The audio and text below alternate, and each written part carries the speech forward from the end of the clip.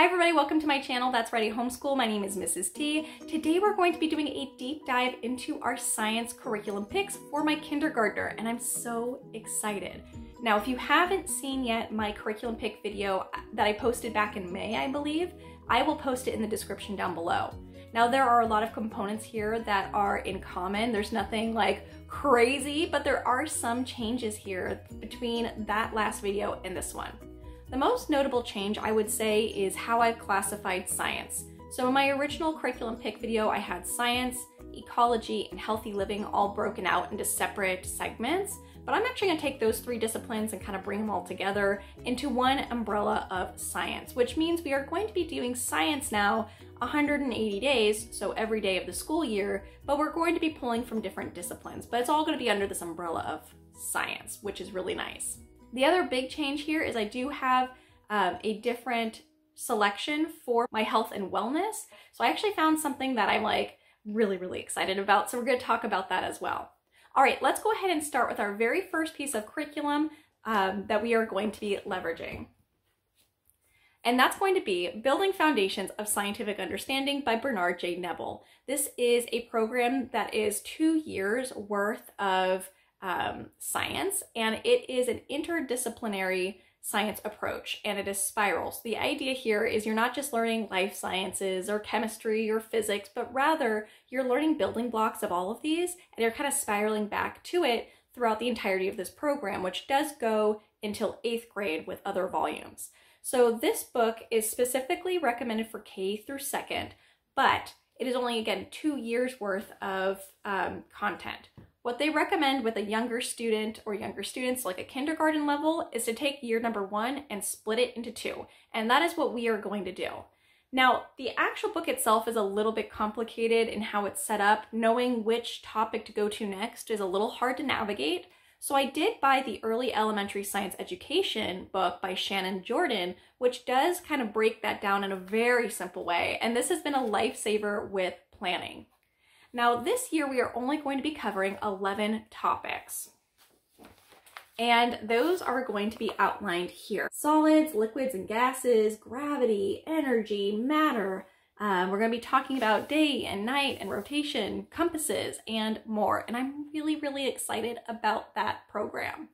Now, it did not specifically call out any required reading, but they did have recommended books for us to pick up, like a big list. And I have picked and chosen a few books from their recommendation. So we are actually going to be reading 15 picture books to support this program.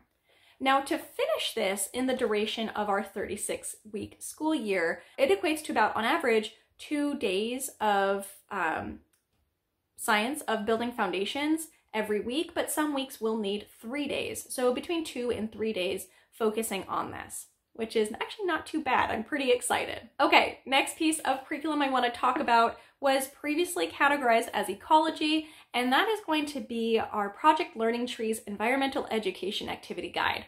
Now, I have selected out of this book 17 activities and projects that we are going to be doing in this upcoming school year, which equates to 1 activity approximately every other week. So not too bad either. I'm really excited about this one. If you're interested in seeing a full flip through of this, I will link my flip through in the description down below, but we will be doing 17 projects from here.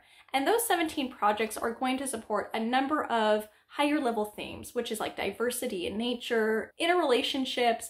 We're going to be covering change, patterns, and more. There's actually a lot of topics that we're going to be talking about specifically in here. Now, like BFSU, most of the activities in here do not require a specific book. However, there's a lot of recommended reading. So I have curated a list of 18 books. Most of them are picture books, but some will be reference books that we are just kind of looking at and exploring that we are going to use to support those 17 projects. And on to the next piece of curriculum. The next one that we are going to be using that's kind of supporting this like nature study, this ecology, is going to be Blossom and Root Level 0, My Outdoor Classroom. Now, this one I purchased as part of a bundle, and I was going back and forth, like, do I even use this? Because a lot of like focusing on things that I don't necessarily want us to focus on. So we are going to use it, but we are going to use it lightly. And to be frank, you guys, If it becomes too much, we probably will end up dropping it. However, there are only 2 books that we are really going to be focusing on from this curriculum. And this does have like 36 weeks worth of lessons, 35 of which I'm relatively sort of interested in, but they include things like animal studies, tree and seed observations and logs, learning about things like food chains, life cycles, animal houses, and more. So it's definitely more focused on a gentle approach to observing nature and being a part of nature, but it doesn't go as deep as like Project Learning Tree. And it does definitely have a higher emphasis on like specific animals as well. So there's like a period of time you'll be like studying like chipmunks versus squirrels, for example. And you definitely don't get anything like that in Project Learning Tree. But anyway, to do this, we are going to target just weekly, 1 sitting, nothing too long, where we read the story and we do the activity in a very light, easy breezy kind of way. Okay, next piece of curriculum. All right, let's talk about health. I am so excited, you guys. So last curriculum pick video, I really didn't know what we were going to do for health. I had ideas of free resources, but I just wasn't satisfied. Like when I was planning it, I felt like it was just kind of, I don't know, it wasn't what I wanted. And I did find something though that I'm really excited about, and this is from Studies Weekly. It is their health and wellness offering. So basically, if you haven't seen Studies Weekly before, I actually had something very similar growing up, I think for like history, but basically you get it's a 32-week program and you get this little magazine or newspaper, I should say, that is given to your child that talks about a specific topic. And you read the different articles, you do different hands-on things, there's some online portions if you want to, there are assessments, and a lot of different things that you can do with this program. I'm really excited about this because this is really focusing on an age-appropriate, light view of like mental health, academic health, relationships, and more. It just really focuses on like a good baseline. So it's very light. It's 32 weeks, and most of these weeks are going to be between 3 and 4 days, but occasionally there are a couple that have like more, there's like more, I guess, content and activities that could go to 5 days, but it's very, very, very brief periods of time that you're focusing on it. So yeah, so that's going to be our health, and we're going to have our daily newspaper that we're going to read our small little articles, which are like a sentence or 2 at this age. I'm really excited about it. Now this one has no literature associated with it, and we are not going to be adding anything to support this curriculum. Now, also with health and awareness, that's only 32 weeks, so I did decide I still wanted to pull through from the Rights, Respect, and Responsibility, or 3Rs curriculum.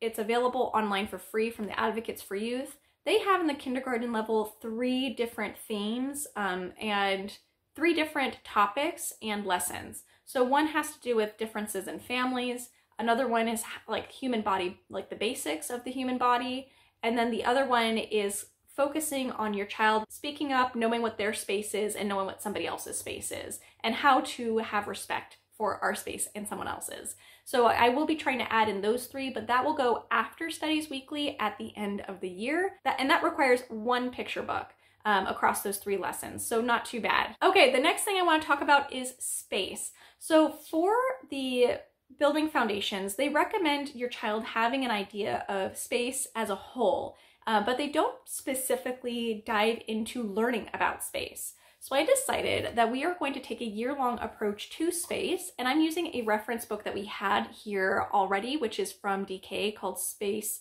a Visual Encyclopedia. And what we are going to do is approximately once a month, we are going to focus on one portion of our solar system. So the sun, the earth and the moon, the different planets, Pluto and beyond, for example. And we are going to actually create a model. They have those styrofoam little balls that you can get from like craft stores. We are going to paint them, put a paper clip in it, hang it up with some string, and we're actually going to build throughout the year the solar system in our living room, probably, because there's no fan in there. So we will probably put it up in the ceiling, and we're just going to start learning a little bit about space, but very light, nothing too crazy. Mostly that's kind of like craft hour, and I will tell him a little bit about these planets while he is painting and making his little models to hang up in the house, which I'm actually really, really excited about for that one. All right, the next thing here that I was not on my radar at all, but I stumbled upon it for a really good price, so I couldn't resist, is from 100 Days of Practice. This is their hands-on STEAM 4K. This STEAM book does cover a number of different topics, which actually do support what we're doing in BFSU, which is why I was like, maybe we should do this. This is pretty cool. But we'll be doing some physical science topics, specifically force, talking about pushing and pulling. We're going to be in the life science department, going to be talking about things like animal houses, the 5 senses, living versus non-living. So again, supporting the other stuff we're doing. Earth science, we're going to be talking a little bit about reducing, reusing, recycling, wind, the sun. Again, it's all kind of connecting. So I think that this will be a really good, simple way for us to spend a little bit of time each day that kind of connects all of these different pieces that we are using.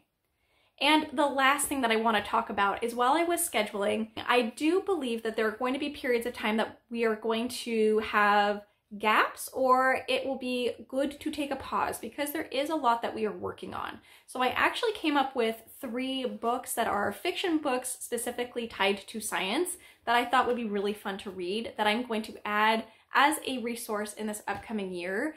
And that is going to be the Berenstain Bears Big Book of Science and Nature. This is broken into 3 different sections, so we would read like a third of it at a time, just as like a break. And then we also have 2 different books. I grabbed the first 2 Zoe and Sassafras books. So we have Dragons and Marshmallows and Monsters and Mold, and we will be reading these as well. The last thing that I just want to kind of talk about with science is we will also be watching The Magic School Bus.